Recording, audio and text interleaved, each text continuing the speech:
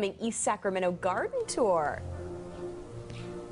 Yes, garden number 2 out of 7 gardens that are going to be in this whole tour. So you take a look here. I mean, every little nook and cranny in this place is adorable. Come on in, Terry. Take a look around at the beautiful greenery.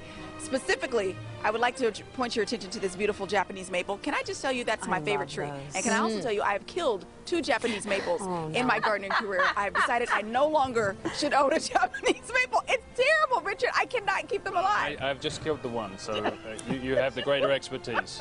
Nah. This is so funny. So, I mean, beautiful backyards that are going to be featured in this tour. And then all of this is going to support David Lubin School, right? Absolutely. Supports our art program, our brand new music program, STEAM, teaching and learning at our school, full calendar of field trips, Right. and our language arts exchange, which is small group instruction. That's every student every day. So if you come out to the garden tour, you're supporting our city's children. Oh, that's fantastic. And we're taking a look at all the beautiful things out here. Now, David, how are you with landscaping and gardening? Are you okay? I mean, I know the Japanese maple, that was a fatality, but outside of that. You know, I'm not skilled, so this is valuable to me to get some ideas. Yeah. You know, we love our community to come out. You can see, especially now, people are looking at maybe getting out of the grass and the lawn, and you can get some ideas for how to use that space and repurpose it. So I'm definitely looking for ideas myself. Exactly. More sustainable gardens. Okay, and so that's the idea, is that you can come out and kind of get some ideas for what you can do around your home.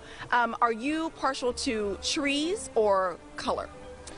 I like some color. I like this garden because it's natural materials. It's stone, it's brick, it's wood.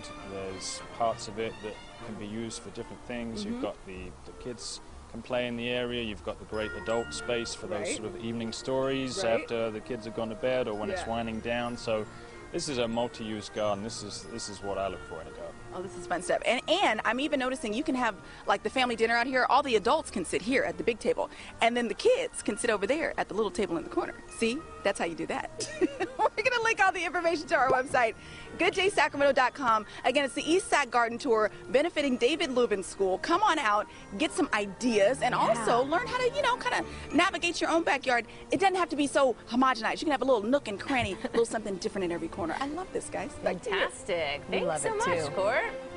All right,